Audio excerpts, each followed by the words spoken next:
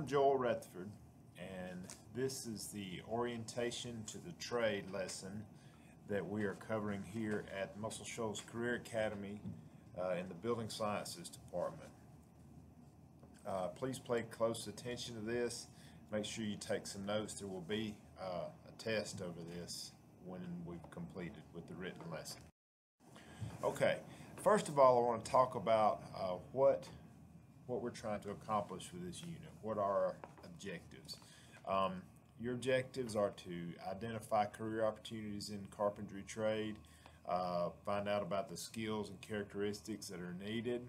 We want to talk a little bit about Skills USA, and also I want to touch briefly on the importance of safety in the construction industry.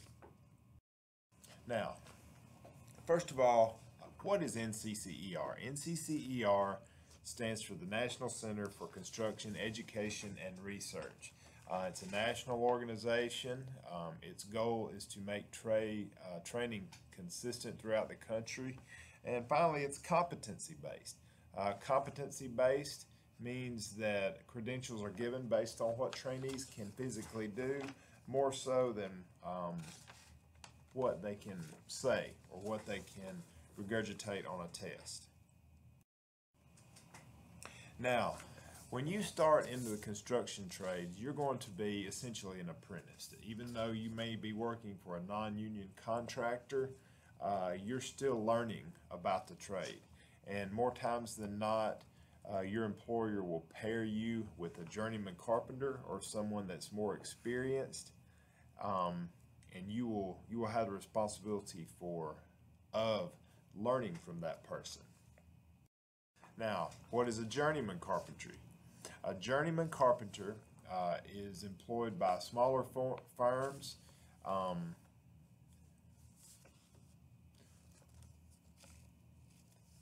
Scratch that. Okay, a journeyman carpenter is a carpenter that has mastered the carpentry trade. Someone that has been in it a while, someone that knows the ins and outs, someone that knows the ropes. And the term comes from the old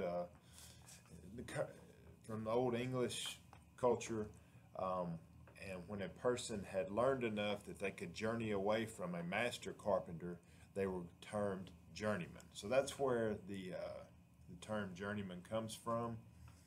And journeyman carpenters that are employed by smaller firms are more likely to perform a variety of tasks. Carpenters employed by larger firms will specialize in one skill area. So if you work for a smaller firm, you're going to have to know a lot more, and you're also going to learn a lot more, which means you'll be more valuable as time goes on. Now, what is a crew leader?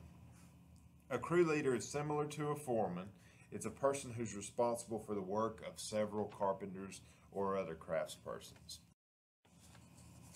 Now, stepping on up the hierarchy, a supervisor would be responsible for several crews, and that would mean that they would have several crew leaders working under them. The next step up is a superintendent. A superintendent would be over an entire job in a lot of cases. They would be responsible for the work of electricians, heating and air men, plumbers. Now, they would most likely not employ all of those different trades, but still they would be responsible for coordinating them, making sure that when a building is built that the work of all of those different trades works together. And above that is a project manager. A project manager is more in the office. They would work side by side and in a partnership with the superintendent, but their work is more in the office, and they would handle communications with owners, designers like architects and engineers, and also field personnel.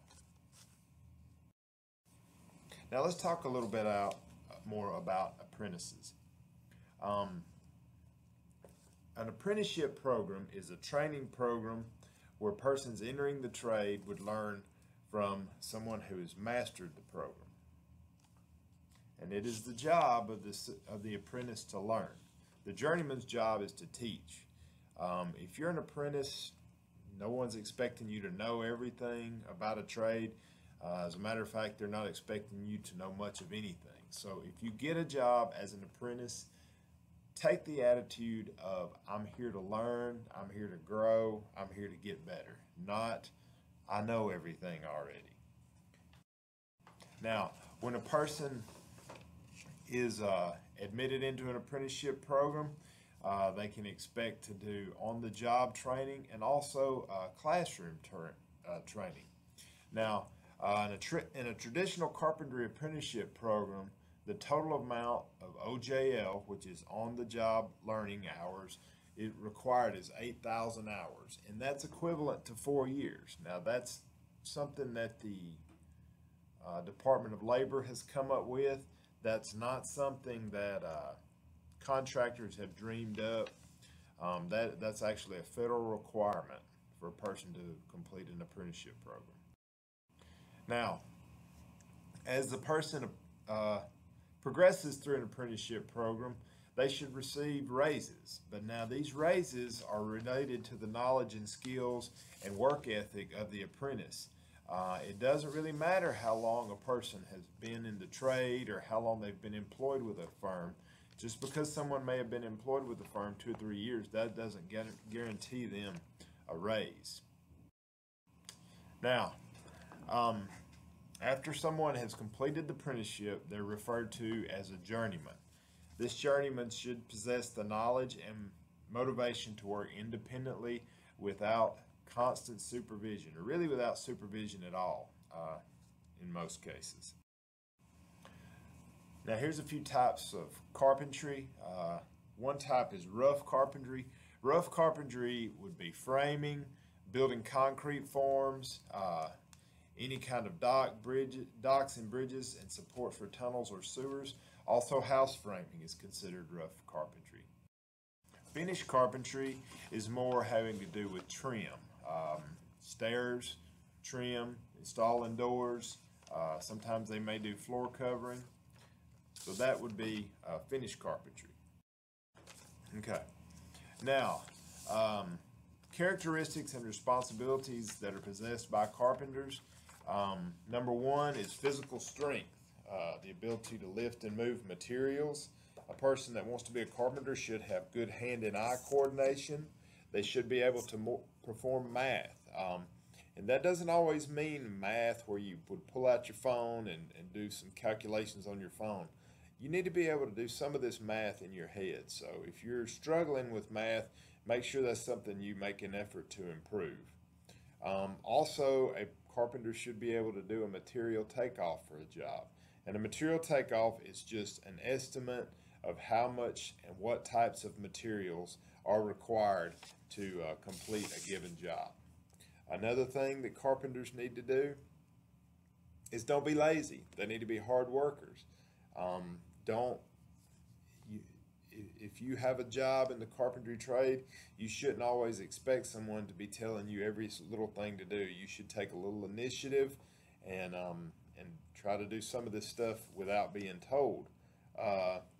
And it kind of goes without saying, but more and more firms are drug testing these days, so a carpenter should not use drugs. Okay.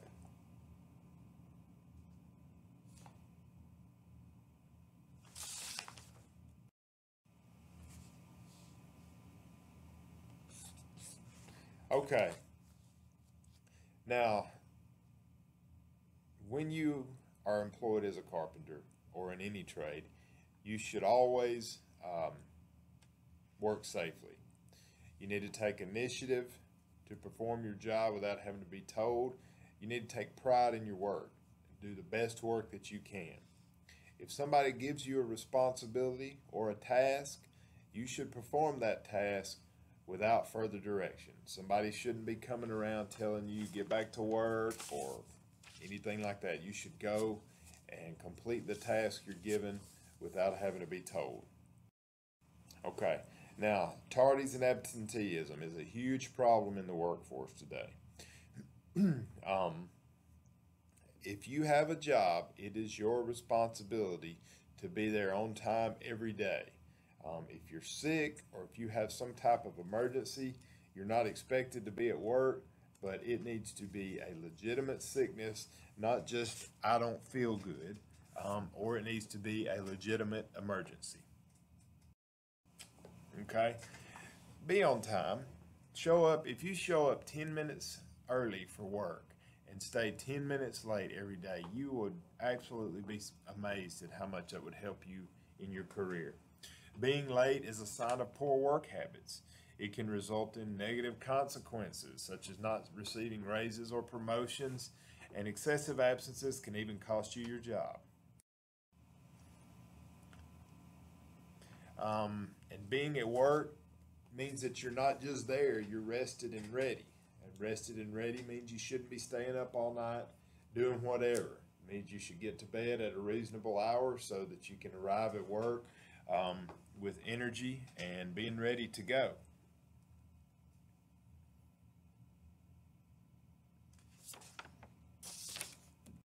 Okay, attitude. Guys, as employees, we get paid to have a good attitude. We may not always feel like having a good attitude. We may not just wake up in a great mood, but hey, as an employee, we get paid to have a good attitude. Sometimes we just have to fake it. Sometimes we have to smile and pretend that we're happy about even being at work, even though inside we may be thinking, I'd rather be anywhere in the world but here. We're paid to give our best effort, even if we don't feel like giving our best effort. Okay, now this is a really good example of attitude. One of my former students here at MSCA had interviewed for a job at Chick-fil-A. Now, he did a good job at the interview. He said the interview went fine, but when it was all over, they told him he didn't get the job because he did not smile enough during the interview. Now, when you go to Chick-fil-A, whether you like Chick-fil-A or not, most people would admit that they are friendly. They convey enthusiasm about their job. They make you believe that they're happy to be there. And I think we can see an example of why Chick-fil-A has that reputation and why it feels that way when you go there, because they start during the interview process getting people that are excited about working at Chick-fil-A.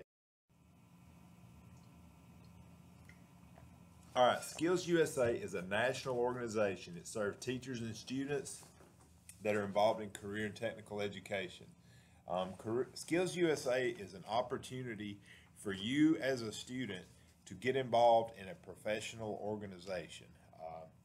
Most professions have some sort of organization that you can join, and it's good for networking, it's good for meeting people, it's good for getting additional training, and Skills USA is similar to that.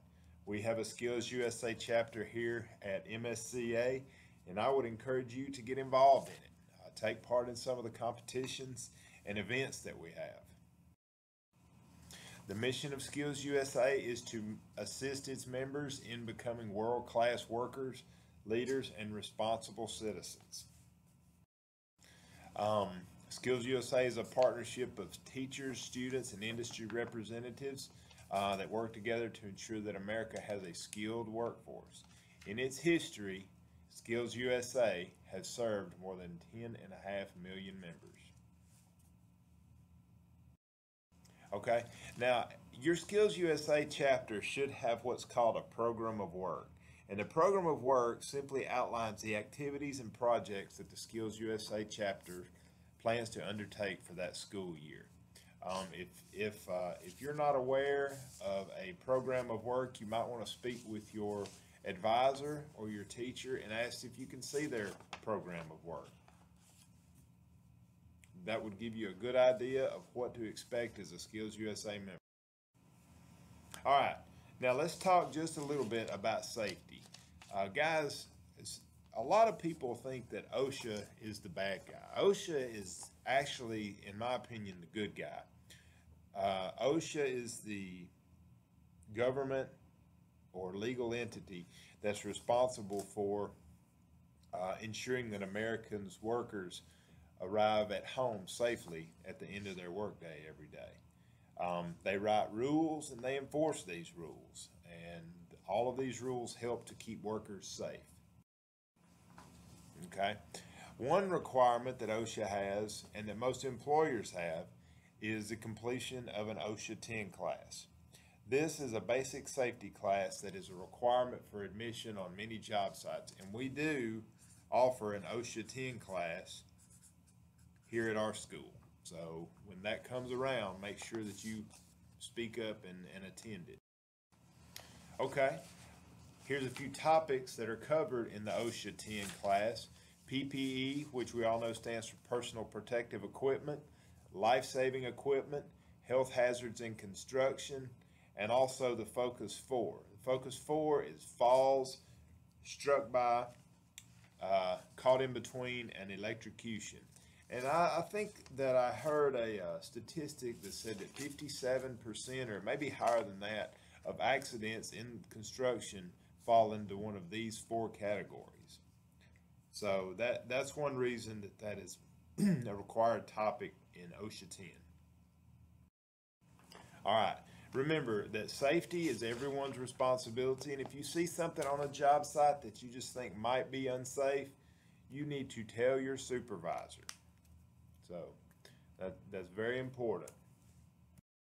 That's the end of the lesson today. I hope you have learned a little bit about the carpentry trade and the world of work in general. This has been the Muscle Shoals Career Academy Building Sciences instructor, and thank you very much for listening.